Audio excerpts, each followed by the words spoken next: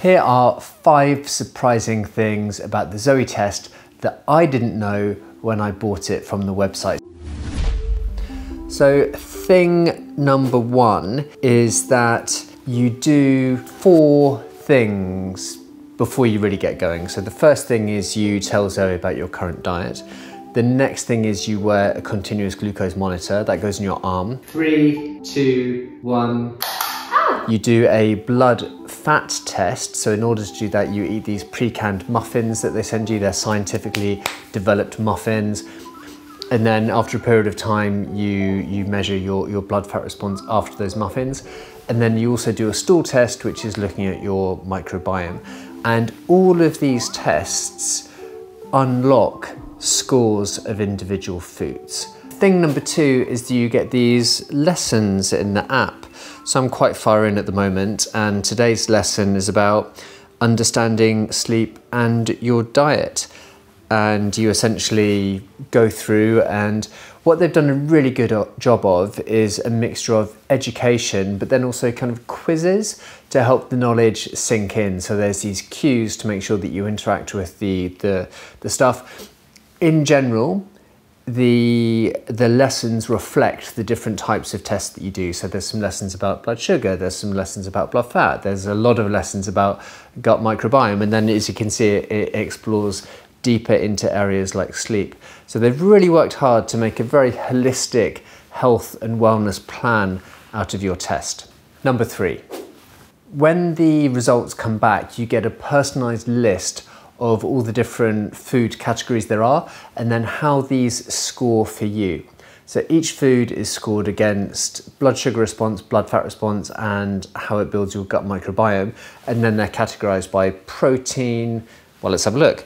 Gut boosters, gut suppressors, proteins, snacks, eggs, dairy, vegetables, fruits, dried fruits, meat and poultry, beans and legume, breads and flours, fish and seafood, pasta and grains. Okay, let's have a look at spreads and nut butters.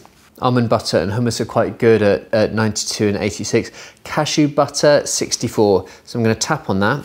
We can see here that this is great for blood sugar, not so great for blood fat, and very good for gut health. So every single food has this categorization of how does it match against those 3 tests that you did at the beginning.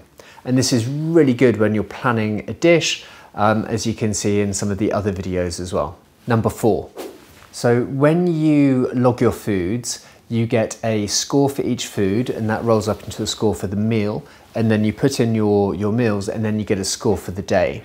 And what Zoe wants to do is help you score highly for the entire day, over 75 points. And that is the average of all the things you eat, taken in consideration of when you eat them in the day, how close to bedtime, the quantity of food you ate. So you might have something that's like super healthy and scoring 100 points, but if it was only a tiny lettuce, that's not going to be powerful enough to counteract the 3 burgers that you had at lunchtime. Looking at yesterday, my breakfast was 43 points, my lunch, which was yogurt, was 95 points, and then my dinner, which was kind of like another breakfast actually. I had eggs on toast with avocado, kimchi, and some mushrooms as well. That was 76 points. But then I had one glass of rosé, and that was enough to take my entire score down to 69, whereas before that rosé, it was actually quite a lot higher. So number 5, when you add your meals, you get tips for the next day. So jumping back in, you can see here that I logged all my meals, and I've got this message which is, keep an eye on your fats. Low quality fats or too much fat has reduced your Zoe score.